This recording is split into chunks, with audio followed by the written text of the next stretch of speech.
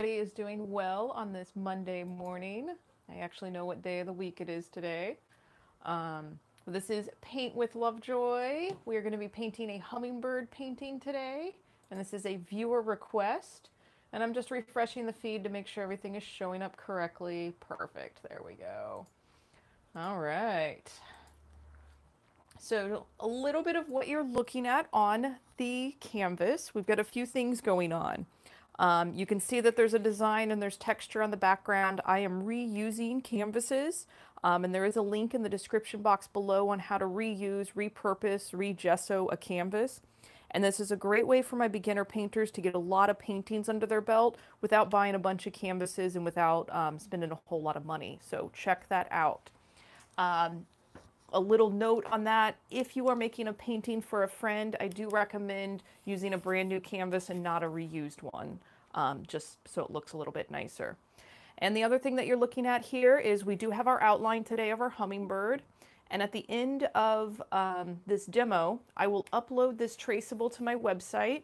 And if you want, you can purchase the traceable, download it, and use carbon paper to transfer it to your canvas, and then come back to the video and pick up on the painting portion. And the traceable is a nice way for my beginner painters to kind of get that initial image on their canvas before they start painting. If you don't want to go that route, pause the video, draw what you see, and then pick up the video again for the painting portion. So a few options. My channel is geared towards first-time and beginner painters. I've kind of been dubbed the adult kindergarten teacher. So I'm here just to show adults and first-time painters and even kids just that, you know, you're a lot better at painting than you may be giving yourself credit for. So if you guys have any questions today, please feel free to leave a comment in the chat. And hi Denise, sorry. And hi Gwen, thanks for jumping on. And like I said, if you have any questions, put them in the chat and I will go over those while I'm painting. So for today, we're gonna have a various blue background. We are gonna have a bit of a green hummingbird with a really pretty throat, and I think we're going to do purple tail feathers. And then I'm not sure if I'm going to add a flower, but you're welcome to add a flower onto your painting, and I'll talk about options as we get towards the end. But yeah, so I am doing brushwork today. That seems to be kind of the trend this week, and I'm enjoying it. So I'm going to start with a light blue first, and so I'm pulling a little bit of that white aside. Tiny amount of blue goes a long way to make your light color first. And I do recommend that you start making your color light, and then you can always add a little bit more pigment, and it makes it a little bit easier transition as you're mixing your colors. All right, and we're pretty much just going to kind of slap this in a few random areas. I really liked the last two demos, the kind of splotchy colors that we did, so I might end up doing that on this one as well. So as you apply your paint, try a few different brush strokes. Right now I'm just kind of doing the X marks, the back and forth, but you could also do longer, smoother brush strokes. You can turn the brush sideways. If you do want to paint with a palette knife, you could do that as well. If you want to finger paint, go right ahead and do that. And as I mix today's background, you can tell that I'm actually just grabbing a little bit of color each time. I want a few different shades as I'm slapping these colors on here. So I don't want you to plan too much as you're painting your background. And just grab, you know, different random shades of blue, and we're going to slap it on there, and then we're going to blend just a little bit on top of that. And kind of some of this randomness just gets you out of the groove, gets you out of your normal thinking process right now. And it feels like that might be appropriate for today. Now, as I continue to fill in the background, likely I'm going to chop off the beak of my hummingbird. So if you do that on yours, don't feel bad. We can re-put it, reattach it after we get that background on there.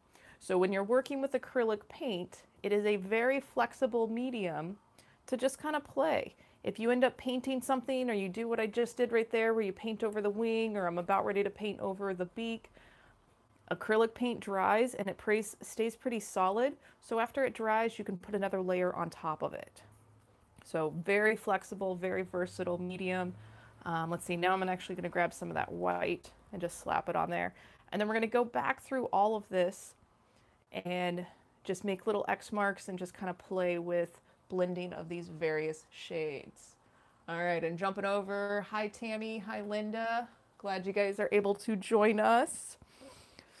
All right, so now that we've got some various colors on here, and if you do want to throw some purples or teals or other colors in there, go right ahead. We're going to be going around each of these, making little X marks and kind of blending. And you are going to notice that as I come up close to the edge, I will actually overlap my hummingbird. So if you do that on yours, that's okay. But again, these are just tiny little X marks back and forth. If you want to do that stabbing method, kind of like this, you stick with whichever blending method you are feeling like doing today. And if it's a little different than what you did yesterday, that's okay. Each day we're a slightly different emotional makeup of a person, of how we're feeling or what's going on. So when you're painting, you do have to kind of take yourself for where you're at today and what you feel like it. With that being said, if you feel like changing something in the middle of the painting process, trust your instincts and go for it. This is one of the few places that you can deviate from your original path, and half the time it usually ends up turning out better when you trust your instincts and deviate from that path. So full permission to do what you need to do when you're painting. All right.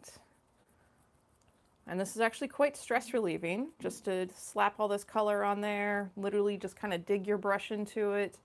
If you do have specific things that are irritating you or causing you anxiety, think about those as you're stabbing your brush into the canvas. And it is pretty hard to poke a hole in the canvas, but maybe be a little mindful of that pressure. And if you do, that's just, again, part of your painting for today.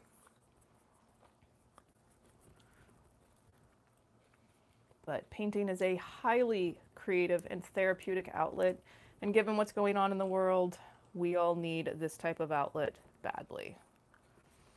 So do not deny yourself the pleasure of being creative or the pleasure of painting. And if you end up not liking painting, try another creative outlet so you can still have some source of creative relief in your life. And as you're filling up this space, if you need to go back and grab more of your colors or anything, or if you've added it and you go, oh, I want lighter here, I want darker, go ahead, adjust your background to whatever you want.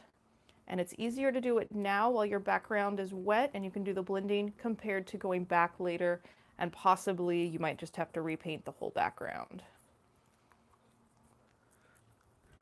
All right. So it looks kind of cool.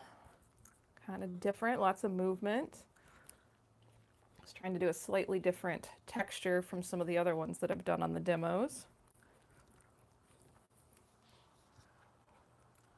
All right. And I'm going to take a quick look through the screen. Oh yeah, it looks good. I'm going to actually go back with a little bit more of the straight blue. I want a few places that are just a little bit darker. And then we'll move into our hummingbird. And again, no rhyme or reason, just slap it on there and then maybe wipe that brush off, and then I'm going to slap that darker color into it. Again, this is your escape from the world while you're painting. Hopefully you forget about politics, you forget about news and your stress and the rest of the world for a few hours.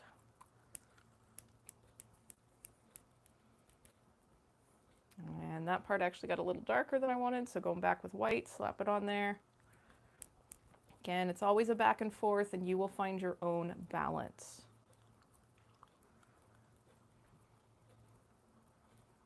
If you're holding your breath, take a big inhale.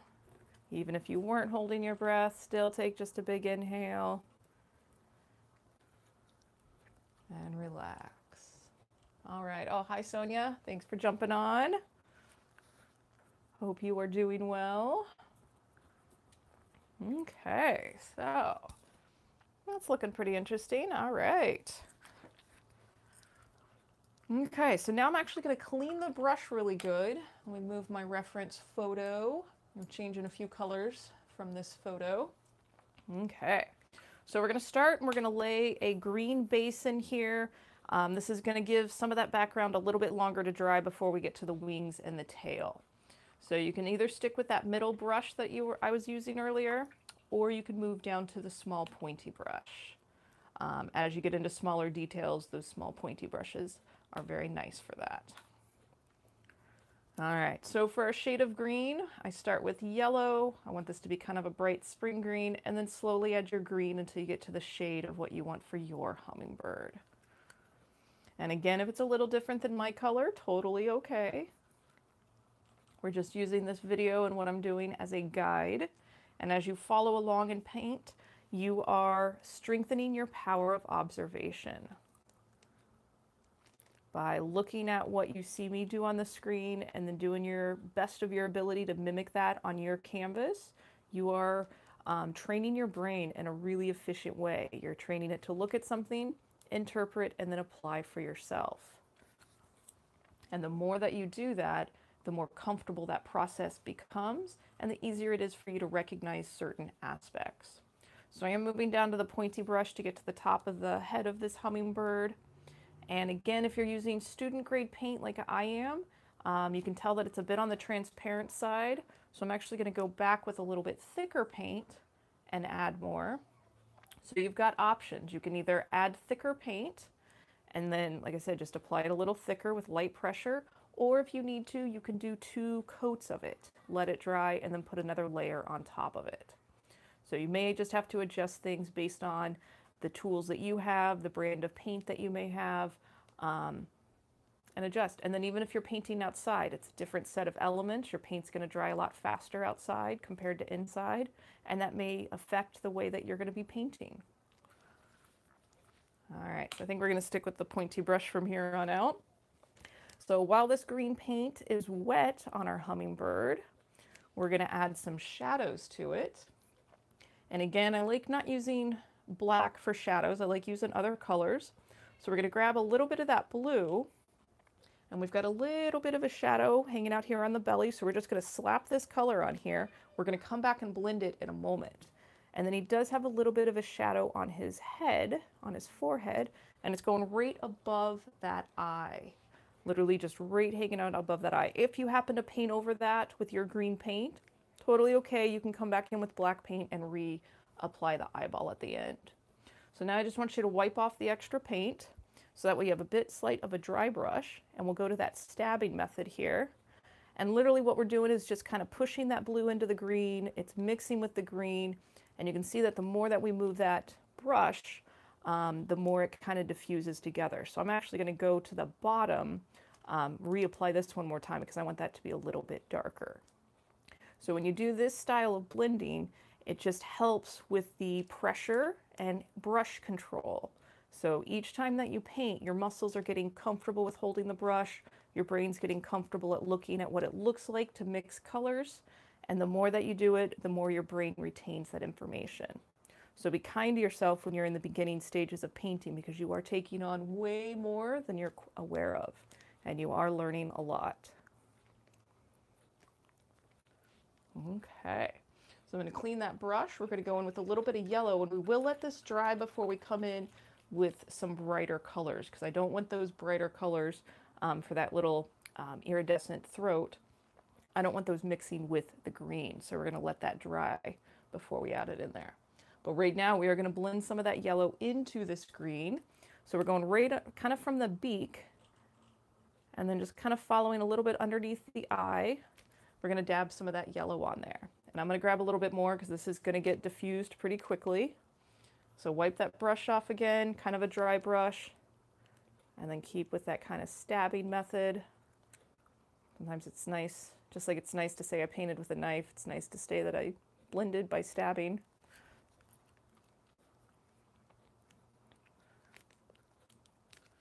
All right, oh cool, and let's see, looking over, let's see some questions. Hi Rhonda, hi Sonia. Okay, so let's see. Oh good, so you use the paper clip, Denise, or toothpick when doing smaller stuff, so I'm glad that worked well. And let's see, Sonia's asking, do you think a humidifier would do justice for the drying time? I'm not 100% sure on that just because I haven't had the opportunity to do that. In theory, I would think that it would help the drying time because the humidifier is trying to Oh no, the humidifier is adding moisture. I was thinking dehumidifier. So a humidifier will probably extend the drying time because it's putting moisture into the air, compared to a dehumidifier, which could possibly decrease the drying time because it's pulling the moisture out of the air. Hopefully that made sense. Oh, good. And Anita, I'm glad you're getting better with your blending. That's awesome. It just takes practice. Okay, so I think my background's pretty dry.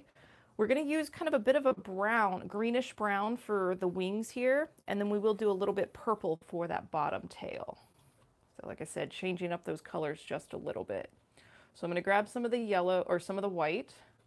We're going to add a little bit of brown to it, kind of going for a light one. And this is a reddish brown. If you happen to have the raw sienna, the lighter brown, that will work just as well. And I'm going to add some yellow to it. This actually, the yellow brings it a little closer to the raw sienna look.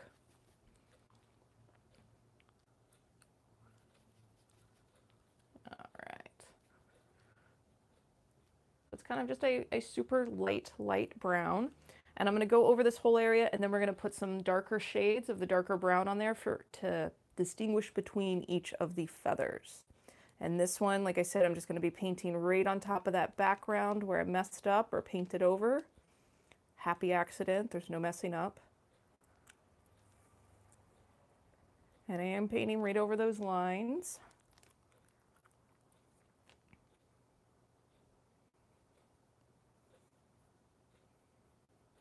And again, remember to breathe. If you're finding that you are kind of shaky as you are applying your paint to the canvas, if you come down here and it's shaky, it's because you are holding your breath. So take a big inhale.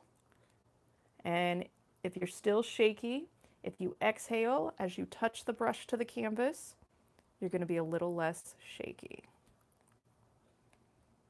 And through doing these videos, I try to learn to hold the brush in different ways, so that way my hand is just not right in front of the camera. So I find it very interesting that the things that you do in daily life, where they show up in other places, and how it changes. So the fact that I'm filming has changed the way that I paint and changed the way that I explain stuff. And actually, as I look at it, this needs to be a little bit longer, so I'm extending those bottom wings. There we go, that feels a little better. All right, so from here, we're cleaning that brush, and I want to kind of keep a little bit of that tip, and we're going to grab some of that color. Whoops, had a drop of water on there. And on the underneath side of each of these little feathers, we're just going to do kind of our dark shadow line, and then we're going to go back in and blend that. So again, it's kind of at the bottom of that little curve. Same thing when we come over here. And this one, just because they are feathers, I'm likely going to just do a bit more of a smoothing compared to the stabbing method for blending. But you do whatever is feeling comfortable for you. So again, clean that brush off, wiped it off so it's a bit on the drier side, and then just coming with a light pressure and just kind of diffusing that into the lighter color a little bit. Whoops. And if you happen to get like a big chunk like that, just wipe your brush off and then go back to apply. And I actually ordered new panels and canvases yesterday, so I actually can't wait until I get those in. I'm getting a little tired of painting on my re-gessoed canvases. So if you do get into re-gessoing your canvas, you will find things that you like about it, things that you don't. They are great for practice, but there's a few other little things to just consider as far as the texture, as far as it making it dry a little bit faster. But I'm also grateful I don't have a house full of just stacked canvases from all the demos I've done. All right, so we just kind of soften that in there. We don't have to do anything exact. We are going to come back over with a little bit of green on top of that, but we're going to go ahead and do our tail feathers here. And we're going to do the same thing that we did in the wings. We're going to start with a really light color, and then we're going to go in with a darker purple to make our shadows. So I'm going to grab some of this white, come over here. Tiny amount of purple goes a long way. Like I said, we are just using a light color, and I want it a little darker than that. Again, feel free to adjust if you prefer a color that I'm not using. feel free to switch it out. All right, that looks pretty good. All right, let's see. I kind of get into painting. I forget to look over and look at questions. Oh, cloud tutorial. Okay, good suggestion. That is not my specialty, but I will go through the method that I use for you guys. There are a million different ways to paint clouds. All right, so we definitely have our multicolored hummingbird here. So just like on the wings, just going right over each of the feathers.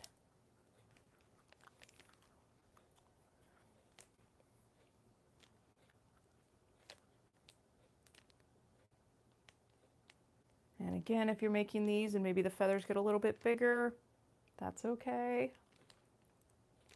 We're just really glad you're painting.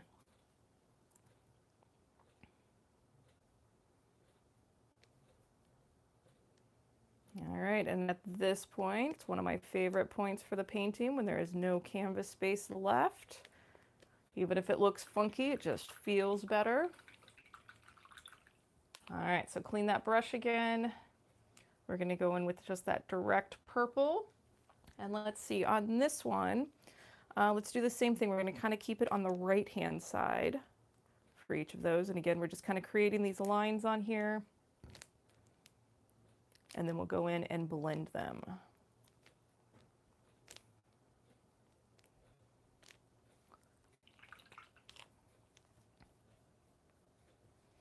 All right, and same thing, I'm going to do a bit more of a smooth, just kind of blending it, but if that stabbing method works better for you, or even finger painting to do that, go right ahead.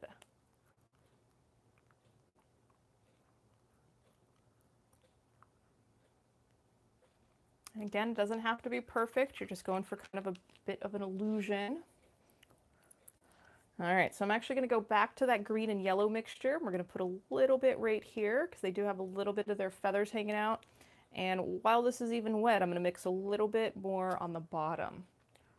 So I still have enough of my yellow and green mixed, but if you need to mix a little bit more, don't stress about getting the exact same shade. Coming within range is acceptable.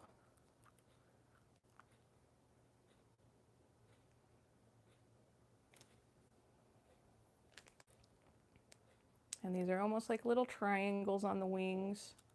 Again, we'll do a little bit of blending on it. And then down here, let's see, yep, it's kind of his little bit of his butt.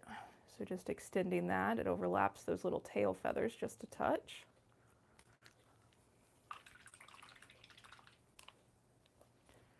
All right, so I'm gonna go in with that blue, a little bit darker. So we'll do the stabbing method on this one. And then putting that on the bottom. So again, wipe that brush off. Oops, I got a little bit of water on that. Hold on, let me add a little more blue. There we go. And if you're getting a little bit of purple into that when you were doing it down by the tail, that's okay, because there is a little bit of cross colors, what we call reflected light. And this little shadow right here kind of shows that the body is in front of that wing. And then here shows that the wing is behind the body.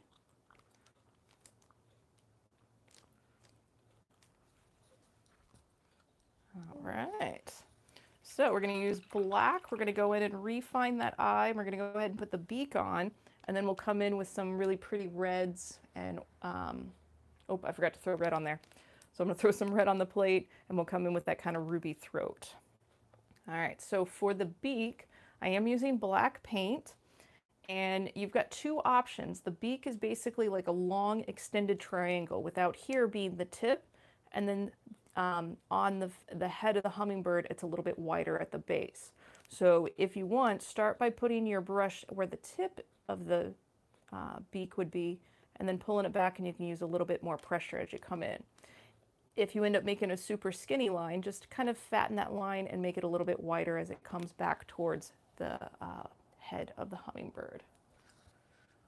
All right, and now this is where that toothpick and possibly even paper clip could come in handy, because we're going to redo that little eyeball. And I do want you to try to keep that white dot there. If you end up painting over it, you can just reapply it with white.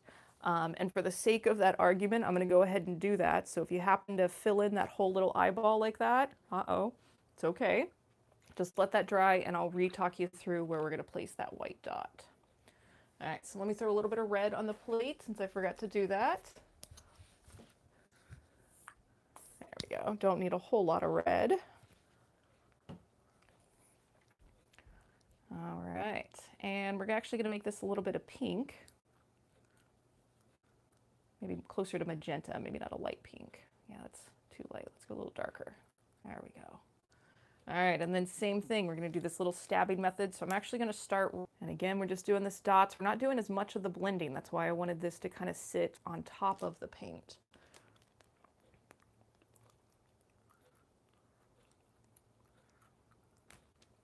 Nice. Now you're going to clean that brush. I'm going to grab the straight red, and we're not going to fill in that whole area, but we're going to put some deeper red little hues in there. Then we're going to do the same thing with yellow. So a little more sparing with that darker red. Then clean the brush again. We're going to go in with that straight yellow.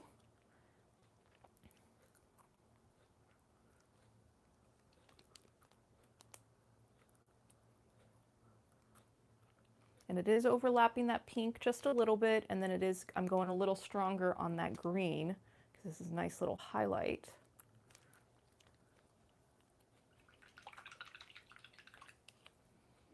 And let's see, oh, a little bit of purple on the top of his head too, and it's that direct purple, pretty dark.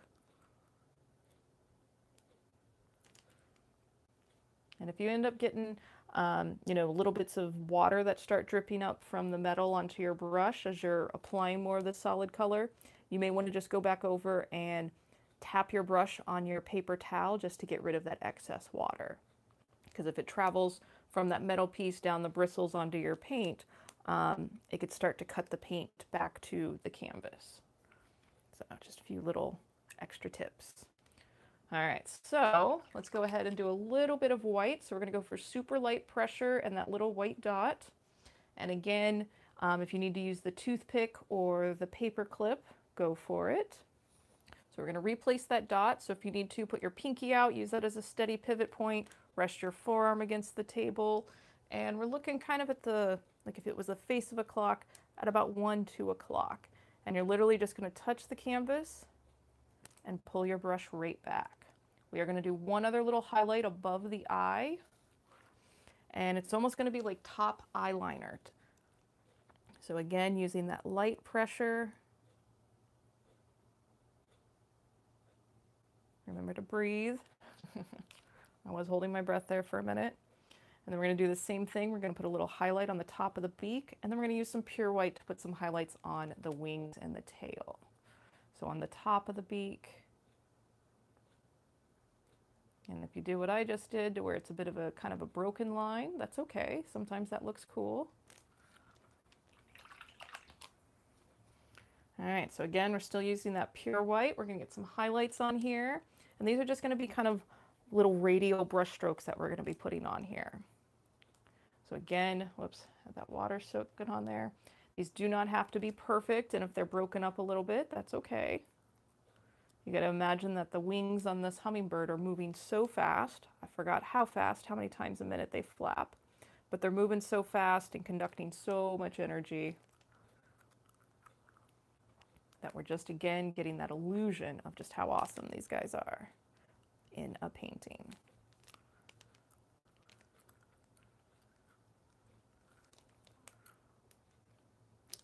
Let's see.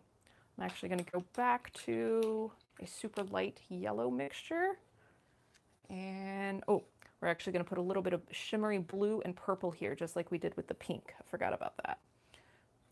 All right, so for the blue, we're not quite going that dark blue. We're going about a medium blue. Doing a little darker than that background. And same thing, just dot it on there. We are going to go over with that direct blue a little bit more, and then we're going to throw a little bit of purple in it too. Make a little bit more. There we go, a little more solid coverage. And this is kind of encroaching down onto his belly too. Now clean that brush. We're going to go with the direct blue and then the direct purple. And again, these are just kind of random. It will mix with that medium blue just a touch. And then we're going to clean that brush and do the same thing with purple. I like the multiple shades that this little guy has on his chest. And those of you painting at home, if you would like to outline this, it would look kind of cool, that pop art style. If you do want to draw a flower in here, it could be any type of flower that you want. If you want to make it 3D or multimedia, you could take a fake flower and actually glue it to the canvas. No matter what you do, please send me photos of what you guys paint. Email them, paintwithlovejoy@gmail.com. And yeah, make sure you like this video, subscribe to the channel, leave suggestions for what you want me to paint in the future. All right, and let's see. Checking over your comments. Glad you guys like the hummingbird. Ooh, Jen, glad you got a hummingbird to come to the feeder. Nice. Glad you guys like this. Awesome, awesome. Yeah, so definitely make these, give them as gifts. Like I said at the beginning, if you are doing the reused canvases for gifts, please use a fresh canvas just so you don't have these other little extra lines in there. And if you are on a stretched canvas and you give it as a gift, flip it over and take a Sharpie marker and write a message to that person on the back. Make it even more personable for them, or personalized for them. So, all right. And I think I added most of the suggestions from yesterday for the future live demos. And if you want to see what that is, jump onto the main page and scroll down and you can see the future live streams as well as the prior ones. And yeah, still going, and you guys are keeping me sane, so I appreciate hanging out here every morning. All right, so I hope everybody has a great day, and I will see you tomorrow. Cheers.